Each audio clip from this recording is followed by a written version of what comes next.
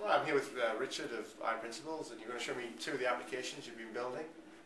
One of them is a WPF application, the other one is a Silverlight 2 application. Yeah, absolutely. Yeah. So let's kick off with a WPF app. So this is a part of the Book platform that we have. This has actually been done for a company up in Birmingham called Dunce, who are professional photography printers. So I'll give you a quick whiz through. The first thing to do is, do you want to create a new book or open one that you've already done? The software is all about building photograph albums. So let's build a new book. We've got loaded up all of the templates that Dunce use, all the particular leather books, or whether there's photos on the front covers, etc. So let's just pull up something like a portrait leather book. Or in fact, let's choose one with a picture on the front. So let's call this one Eric's book. And we can add some more details, but let's just create it for the sake of a demo here. So the first thing you hopefully see is the WPF app showing a really high fidelity picture of the book. This is the actual sort of cover image that you're going to have, obviously the spine, the front cover, and then the individual pictures that are there. On the inside, we've got the Hessian texture that's in there, and we can look at all the pages. We've got something like 15 pages of spreads here.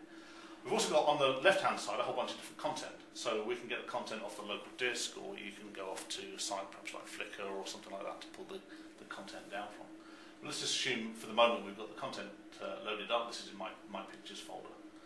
We've got one thing we've done is looked at the whole touch facilities. So although I can use this and control it with a mouse, we can have a look at, for example, layouts here, and then we can come back and look at different colours. I could perhaps put a blue colour on that spread if we wanted to.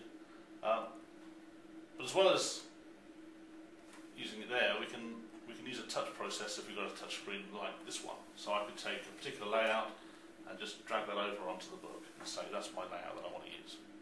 And then if I want to tackle that and go through my menus, I can then go to my content and say, well, I want to use this nice leaf picture over here, and I want to use this sunflower over there, etc., etc. Now, of course, we might not get everything in the right place, or we might want to just create a book very, very quickly. So one thing we can do is we can come along here and say, from all our layouts there, we also have menus as a means of getting that. We can just apply the layouts to the spreads across the whole book, and that'll then create them all as a different set of layouts. Very nice. And then we can come up here and say, with our content, perhaps we just want to say, fill my whole book with the content that's there. So just make a book for me. In which case, if we have enough images, you can get that. So this was built by how many folks in the team? This was built probably over the course of the last year between other projects, and so we've really had probably two developers part-time and a designer part-time on that as well. So, and Phil will take you through some of the design aspects. Some of the tools you used to create it. Yeah. Now that looks marvellous. The touch stuff that you're showing, so we're on Windows Vista, so is that taking advantage of something HP have done? The touchscreen HP here has some drivers that allow you to do simple touch facilities, but we're working at the moment on the Windows 7 multi-touch items with that, so extending this out to be full multi-touch there, but also allowing you to manipulate and use the images on the pages using multi-touch, so it'll be a much more integrated experience. That's very impressive. I'll make sure that we get a URL. People can use this now? Yeah, this is actually available as just a pure photo album printing tool through Dunce, so yeah, if you can... I'll make sure I'll get that in the notes. Good. Okay, brilliant. Well, I'm still in IPrinciples, and I'm with Phil, who's one of the designers, and he's going to take me through some of the process behind using expression design, expression blend to create the kind of applications we've been looking at. You've been working on Book lately? Yeah, I've been doing lots of work on Book, so we've been making special control for Windows 7 and the touch interfaces around that. So I've been developing a click wheel, and step one of that is in expression design, so I put all the elements I want together in that.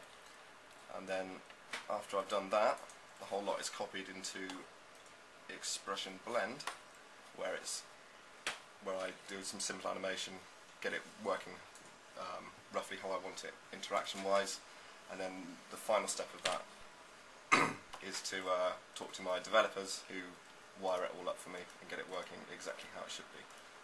Okay, so if you could back up a little bit to looking at expression design. So that's the tool I've not used. Yep.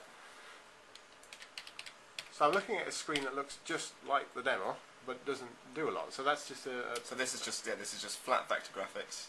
It's just circles and gradients essentially, and I've drawn some arrows on top of here as well as a sort of indication of what to do.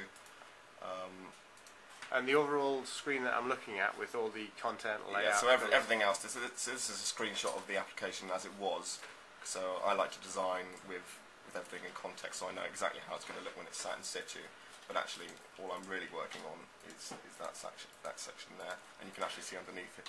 There's an old piece of work that I've done here, which I didn't use, so I've just laid that over the top of there. Okay, and then when you export from that, it exports it as a XAML file. Well, you just go edit, copy XAML, and that will give me text which I can paste directly into Blend. Okay, brilliant.